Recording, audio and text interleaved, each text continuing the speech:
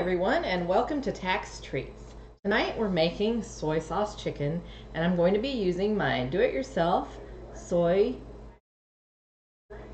Oh, one moment. I seem to have left my speakers on.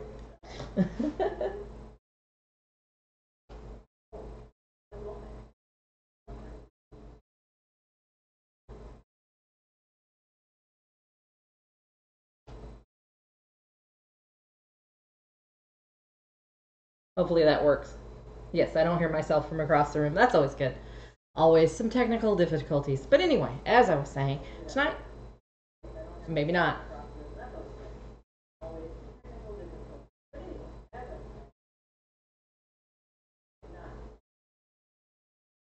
Oh, disabled the wrong speakers. All right, one moment.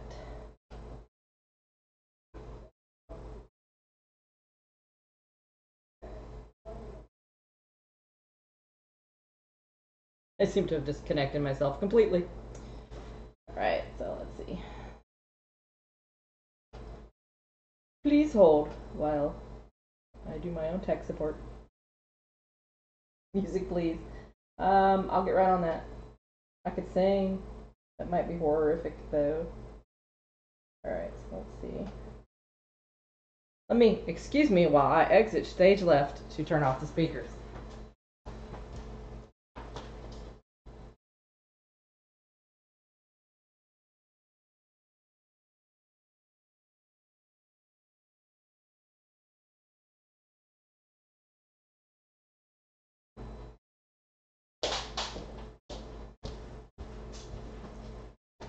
Okay, I'm hearing things from over there now. So, let's try this again. Tonight we're cooking soy sauce chicken, and I'll be using my do-it-yourself Sous Vide cooker. And if I didn't say that right, sorry. It is a gigantic thing over here that you can't quite see yet, but we'll get to that in a few. Right now I'm going to show you how I prep the chicken for cooking. Let me move this a little further over and get the chicken out.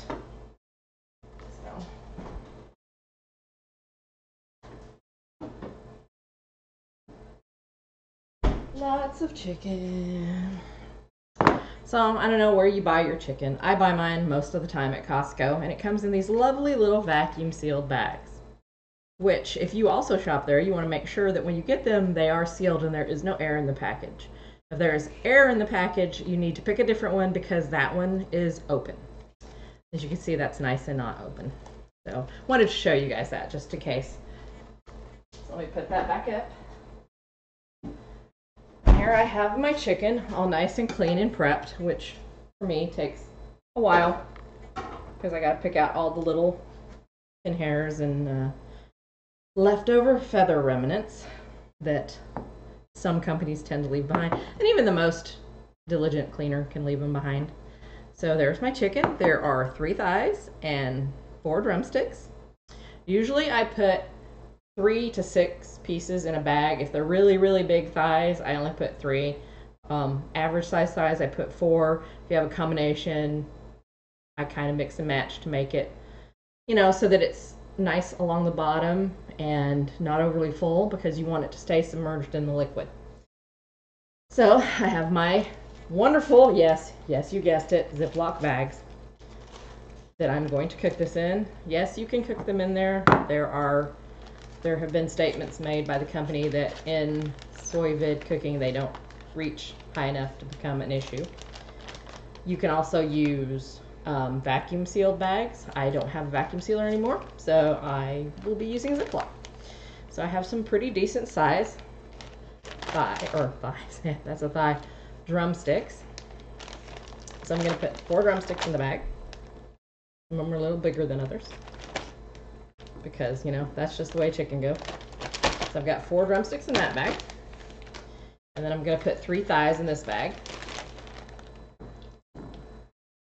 So see, pretty good size thighs. Try to put the skin down on the thighs so that the skin stays submerged because you want it nice and flavorful. See how big that is? Used to wonder what they were doing to chickens to make them so big these days. Now I know. It's amazing what you learn in animal science.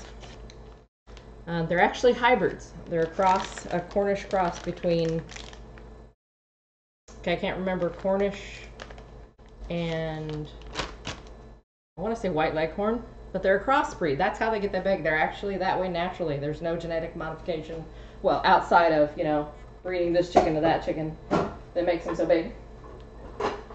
And they do get big, mind you.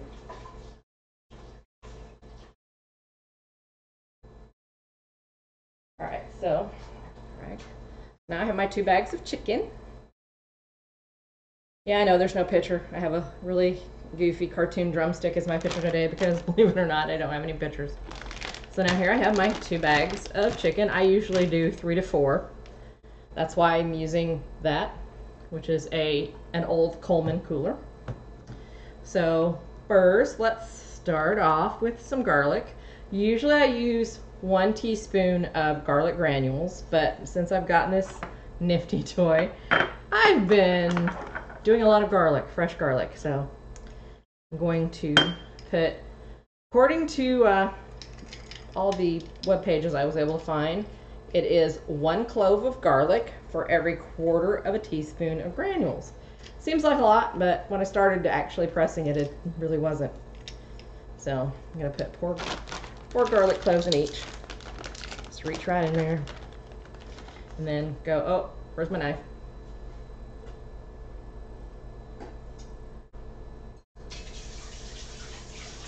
Yeah, I know, technical difficulties. But I can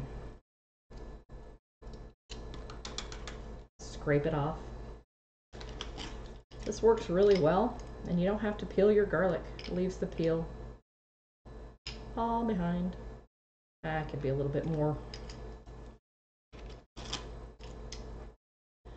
And just take it out and throw it in the garbage disposal, or if you have a compost container, you can throw it in the compost container.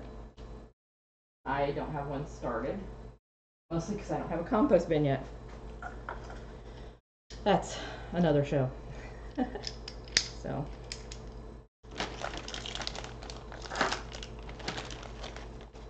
Getting pretty handy at this. I know, it's like watching paint dry though.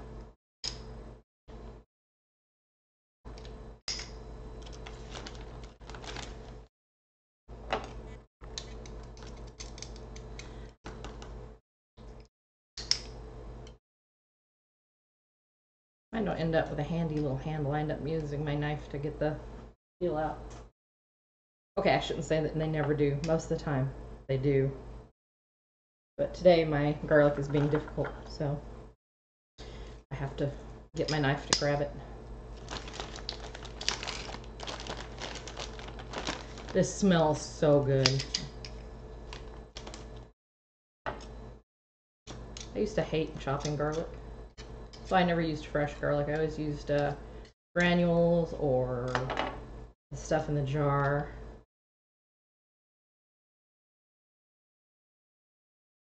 That one left a tail for me. That will be the 4th one for this. I know.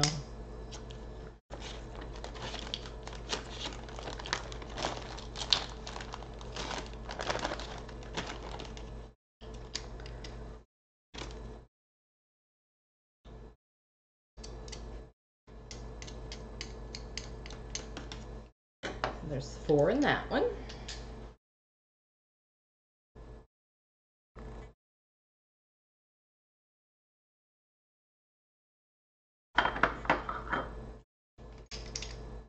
Look, that one has a tail.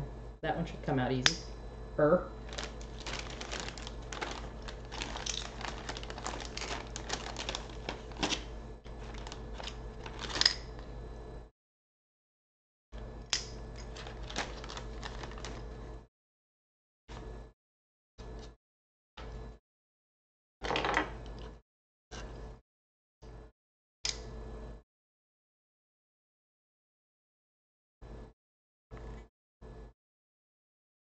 One clove fits it pretty much. The really small cloves will fit 2 in it. You know, one's toward the center of the garlic clove, where you start wondering where nature was going with that. I'm not a professional garlic press user yet. Give me time, guys.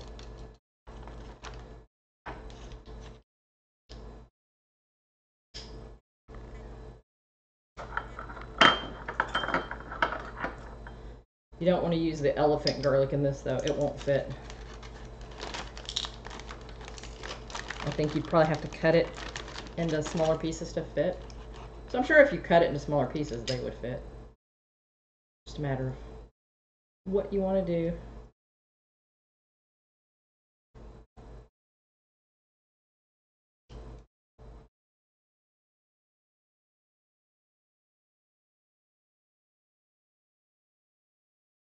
Oh, yeah. Of course, mine have to fall apart on me and then leave tiny little pieces. It's not the freshest garlic. I bought this a few weeks ago. I haven't made very much with garlic. Bought a lot of garlic, though. There we go.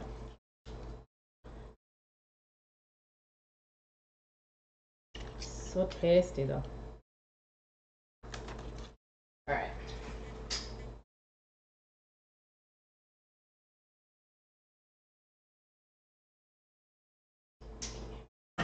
Here. Wipe the garlic off my fingers. And I can just wash it off with my fingers. All right. So there we have the garlic. Dun, dun, dun. Okay. Next, I will put in a tablespoon of my Kirkland no salt seasoning. If you have a preference or a different type you like that has no salt in it, then by all means use it. The original recipe I found on the web was actually Chinese spice, but I actually couldn't find any, so I just used what I had in the cabinet. So you want 1 tablespoon per bag of the seasoning. You think, oh, that's a lot, but not really. There are other ways to do this. I've done it in the pressure cooker. I've done it in a big kettle. And I will explain how to do it in a kettle in a few minutes. A teaspoon of chicken bouillon or 1 bouillon cube. I know you're like, what? You can also use chicken broth, but I'm usually out of chicken broth because that's just the way it seems to go in my household.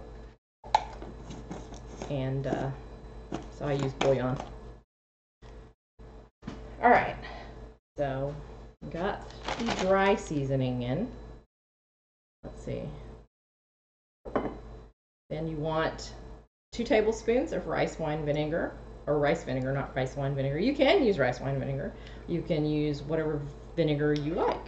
I've used white vinegar and I've used apple cider vinegar. Not so fond of the apple cider vinegar. So you want 2 tablespoons per bag.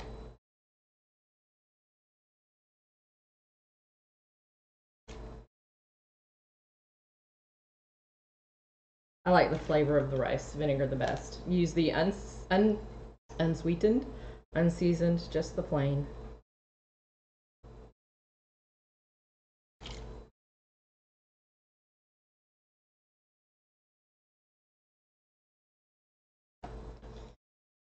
Lisa always used to ask me recipes, and I'm like, I don't measure anything.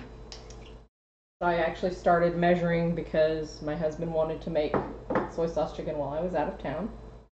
And what is with my computer? Okay, there we go. Can't look at chat if I can't see my computer. All right, so then now we're going to add 1 cup of soy sauce.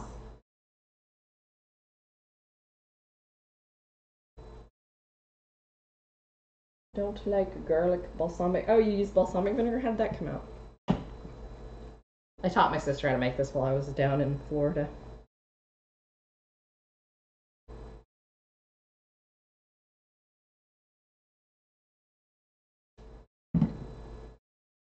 So 1 cup in each bag of soy sauce. You can use regular soy sauce or you can use low sodium, whichever is your choice. To some people this might seem a little salty, and some people are on salt restricted diets. I used to be, but not anymore. Oh. A tiny bit left. I'll have to put that in the other container.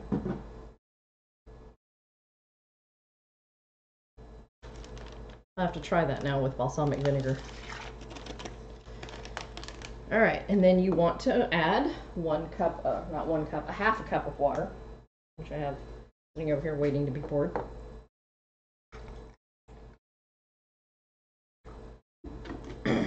This is in place of chicken broth. So if you want to use chicken broth instead of bouillon, use a half a cup of chicken broth.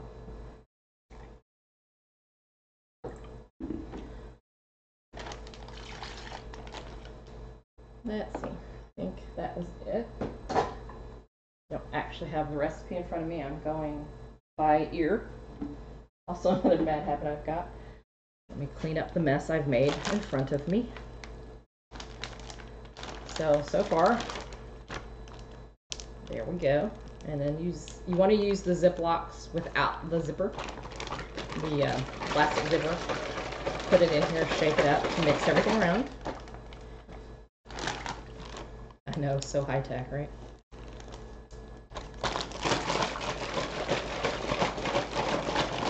And garlic on the glasses. All right.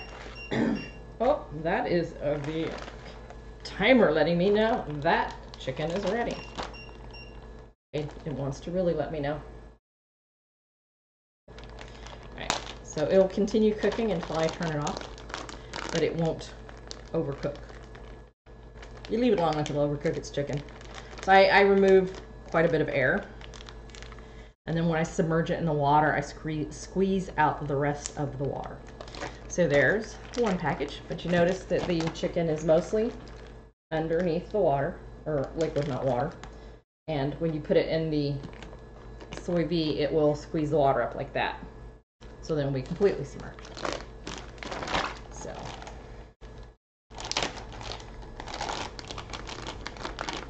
Then I'm going to set these aside. You don't want to spill it all over the counter. Yes, I've done that. So there we go. Two tasty bags of soy sauce chicken. So I'm going to set these aside for the moment. And since the timer on my Sous Vide went off, I will move over here. So I have the Innova, I have the Wi-Fi and Bluetooth, so it connects both, although with this latest patch from Android, it had some technical difficulties tonight. But now it is working. So it has a lovely little app. Here's the app. And it has a little timer, and it tells you the temperature, and you set the time, and all that fun stuff, and you can control it from your phone. You can also control it manually, but I'm always all over the house, so why do I want to do that? Let me move all this stuff so I can move my do-it-yourself Sous Vide over here. So here it is. Yep, can't go too far. It is a big cooler. So I will switch to the other camera after I get it in position, because I want you to see the inside. It's kind of funny. It's giggle-tastic, as I would say.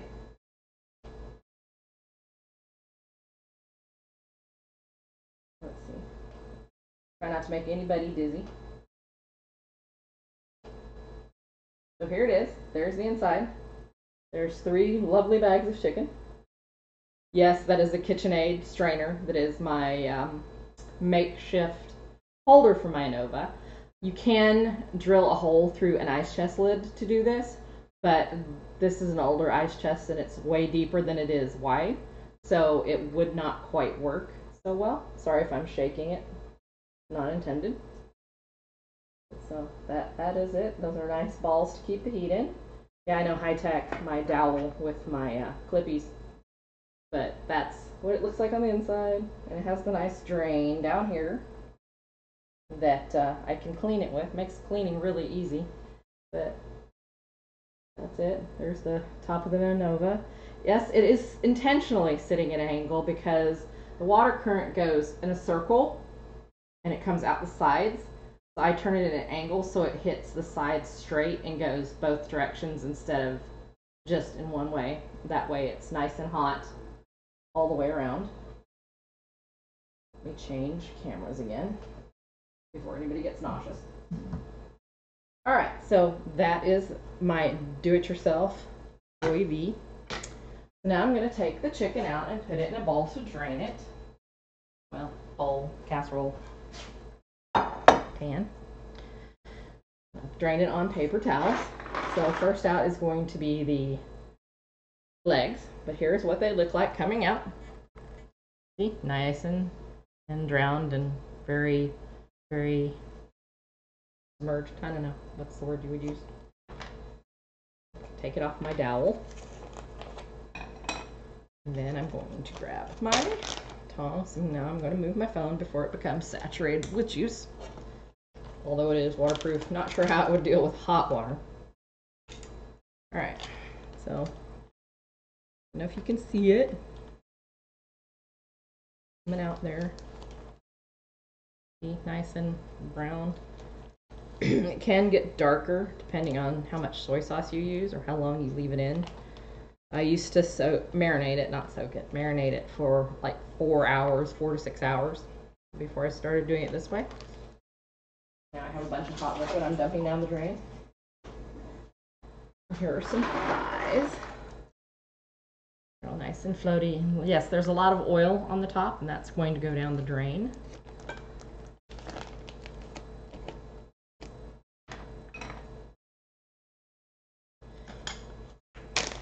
I honestly could come up with a recipe for it. I would use it. I would cool it and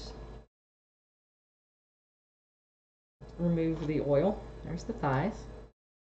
I don't know how well you guys can see this, but yes, it has a tan. It's at 160 degrees. The USDA's recommendation is 165. But I've tried going to 162, I've tried 165, I've tried 170, and you get some really dried out chicken. I know it sounds like there's ice in my ice chest. Those are really hard ping pong balls though. See, here's another bag. I can fit about 4 bags in here and it all cook well. I did 3 because that's usually what I do. They're mutant chicken thighs from Costco, so I only put 3 in a bag. Smaller ones I put, 3 to 6 pieces in it, depending on their size. Okay, so that's draining. Let me finish dumping this out.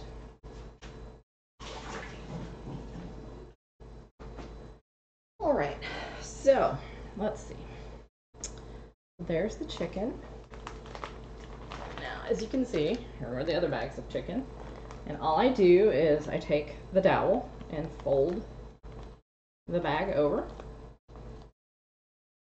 And then use my dollar store clips that I got in Florida because I only see them in the stores for like $3, $4. And zippy, oh wait, I didn't get the air out.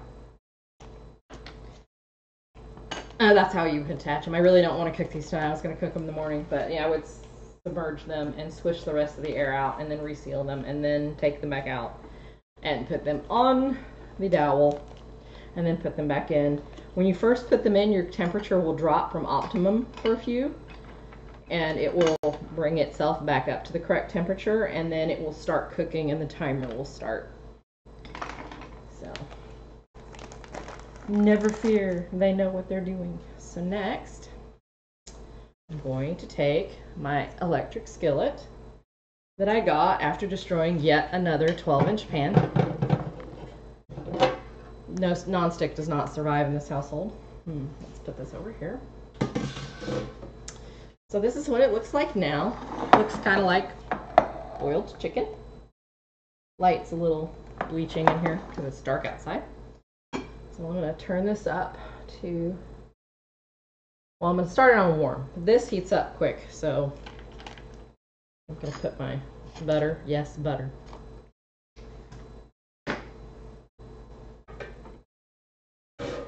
Not oil, butter. It adds such a yummy taste to it.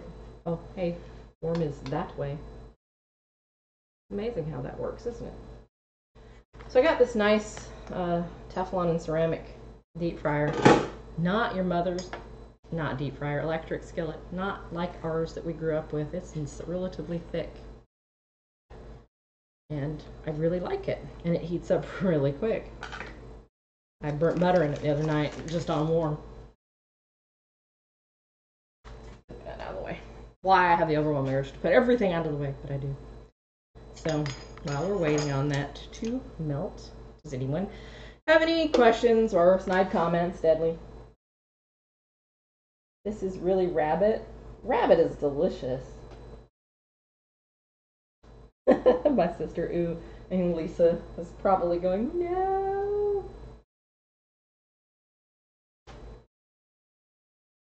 Chickens like to play with balls? Is that what you said? Yes, I said. I need to make my text bigger.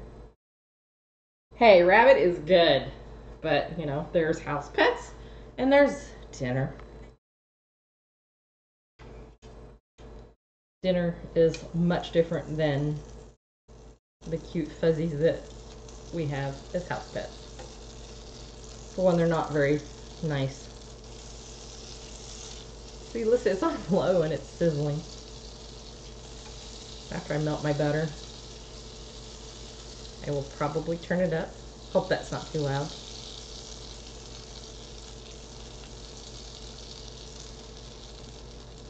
Usually use about half a stick of butter because most of it stays in the pan.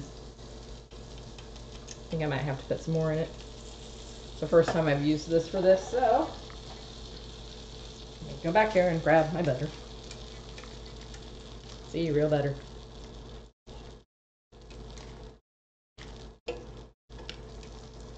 Okay. I should have a kid reading my comments. Both of my kids are asleep. And honestly, today I think I'll leave them that way for a while.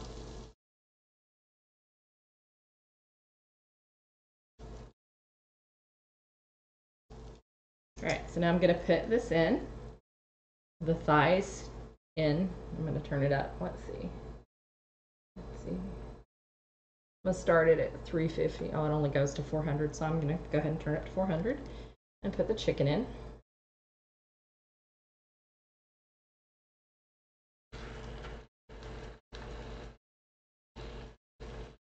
Skin the side down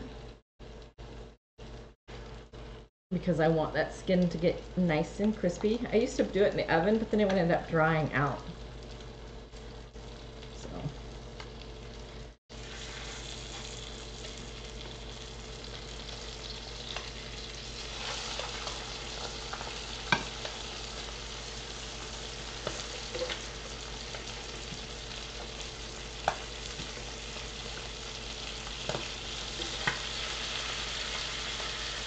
there's really no skin side down on the drumsticks because the skin is kind of where it wants to be. But I try to get some of the skin crispy.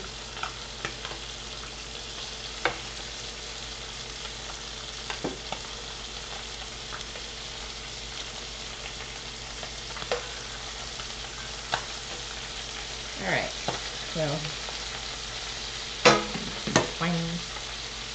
I'm sure that's loud because it's between me and the microphone. I'm going to throw this away.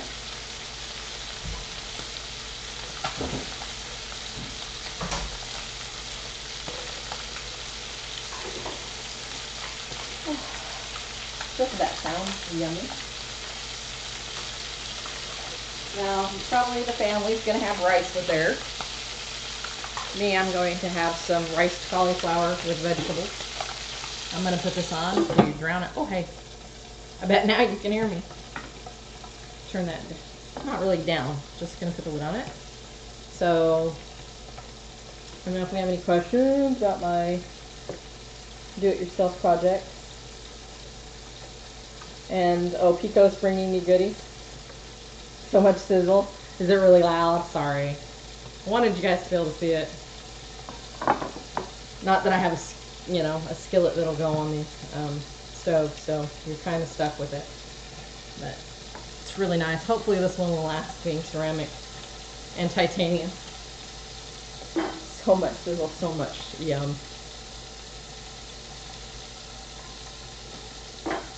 It smells so yummy. Oh. Let's see, I'm going to use the evil microwave. to microwave some rice veggies. It's riced cauliflower with peas and carrots. Need better lighting. Not very good pictures. Need better lighting. Alright, I'm going to pop this in here to add more noise to the situation. Because, you know, I don't hear anything, just rabbits screaming hot in here. Oh, Deadly, you're so mean.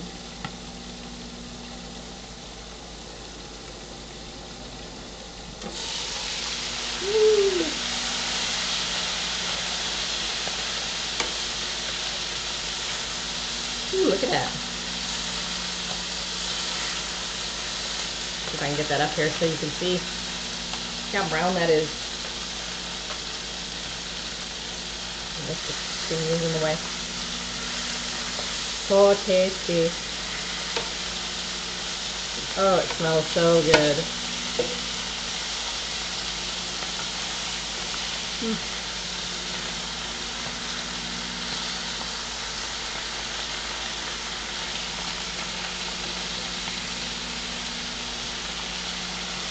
There. Is that good?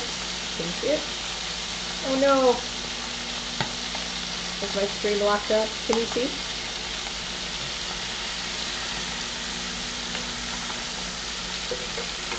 I know we're having internet issues this month because one of the big backbone providers had some problems. I'm going to turn this down because that is a little high. But it's working very well. It's very brown, very tasty looking. I seem to be frozen over here. Oh no. Oh, yeah.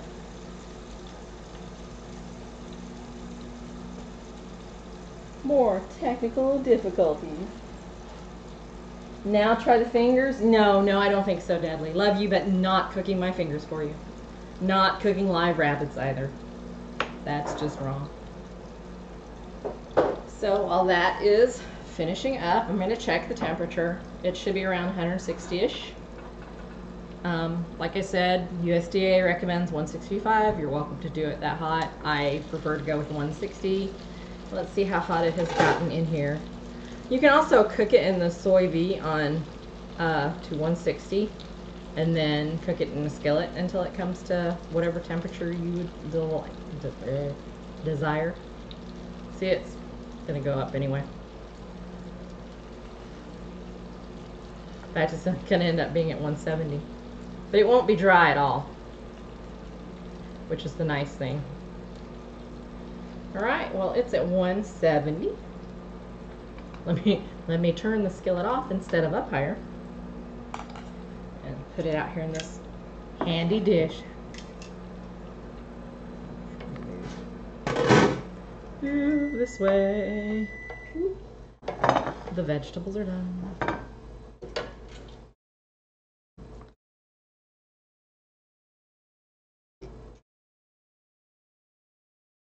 Can you see that in the pan? The plate?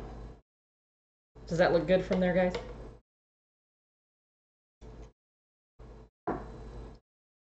I cooked fingers last week, I think it was. On the pan, the cookie pan.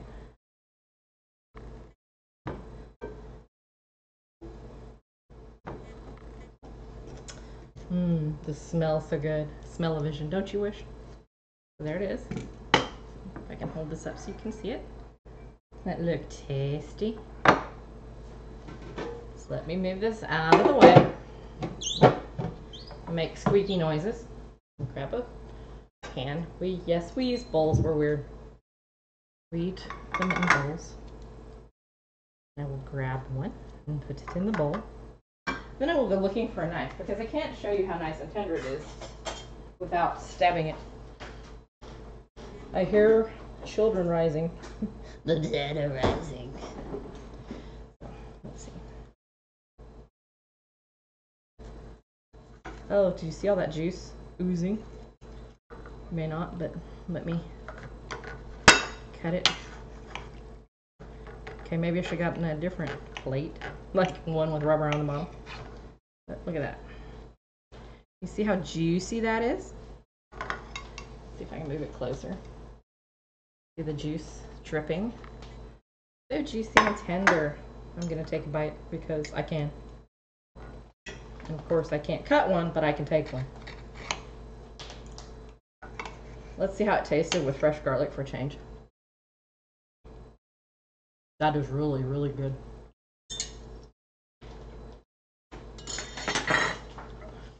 So, I hope you like the show. Hope you like the recipe. Give it a try at home. I was going to tell you how I used to do it. Once upon a time, I used to use this gigantic kettle, and I would fill it to about here with soy sauce, chicken bouillon, water.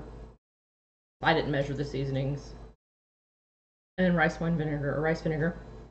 Then I would bring it to a boil.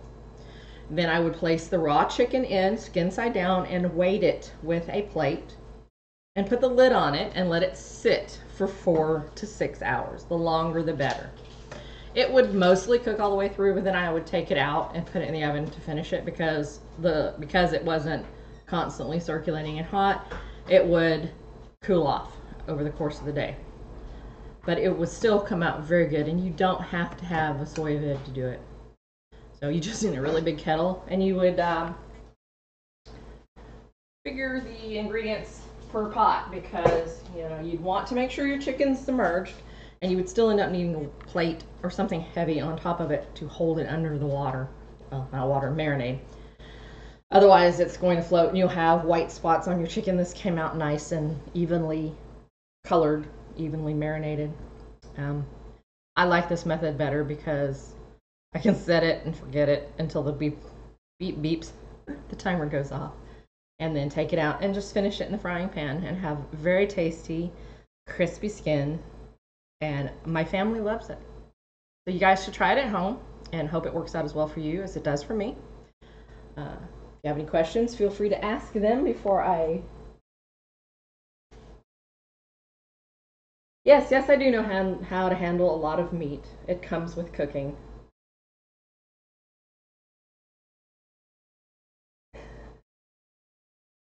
Instapot works too. Yeah, it's just a fancy brand name pressure cooker. I've cooked it in my pressure cooker, which is, like I said, it's just an Instant Pot without the label Instapot. But it's very, very yummy. So I hope you enjoyed it. Hope you guys got some good ideas. Hope you want to go home and try it.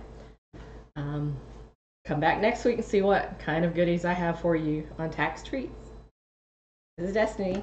Bye-bye, everybody.